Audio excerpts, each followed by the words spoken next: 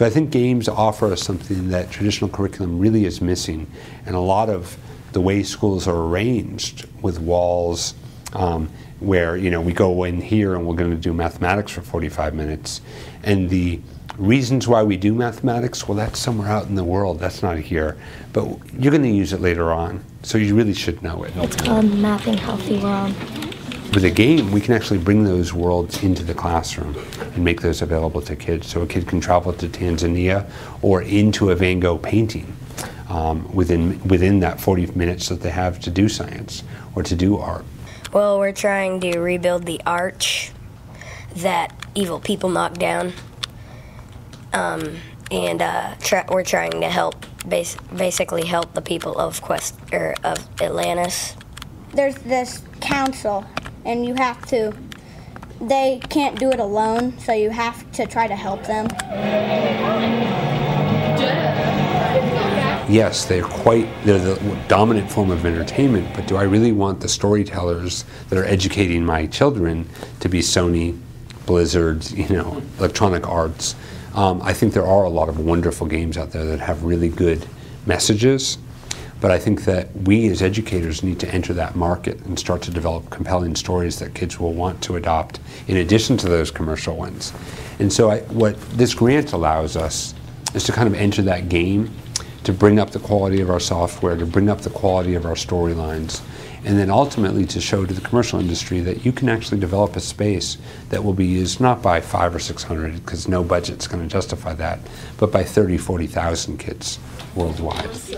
When I just got back from a meeting at the MacArthur Foundation, and there was a sense that we were on the edge of something really big, and they were trying to kind of break out of the box and expose the world to new forms of literacy, to new ways that kids could learn, to new types of curriculum that ultimately could kind of change us from the notion that there's these kind of content that was done by these people who are now dead, and your job is to kind of acquire it, to switch us to thinking through how we can use these tools to help kids become producers, become critical creators, not just simply consumers of information that they're taught not to question. Well, you just kind of follow the trails and you draw stuff. We thought, wow, this is a really nice way for kids to write, and enjoyable, but then after we use the program, it's so much more valuable than that. It cuts across all learning styles, different levels. There's sort of something for everyone, and you can see we have measurable growth. It's not just saying, wow, I think they're doing a good job. We have actual qualitative and quantitative measurement. Follow the trail. Go down to the portals. The teacher's role is incredibly necessary. We've done a lot of research in which we've looked at what is the role of the teacher in these spaces because of the big fear of, our game's going to replace the teacher. And what we find is exactly the opposite. It's really hard to make a game that a kid can't figure out what to click on and move through and kind of win with a cheat code.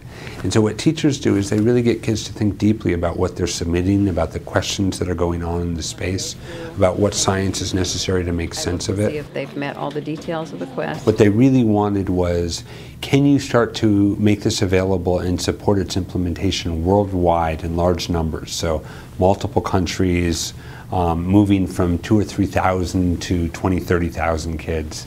And in those different countries start to help us learn what it means to think about connecting kids from inner city North Carolina to, the beach in Australia to downtown somewhere in Bombay. So this is fun, undoubtedly, but do you feel like it's educational?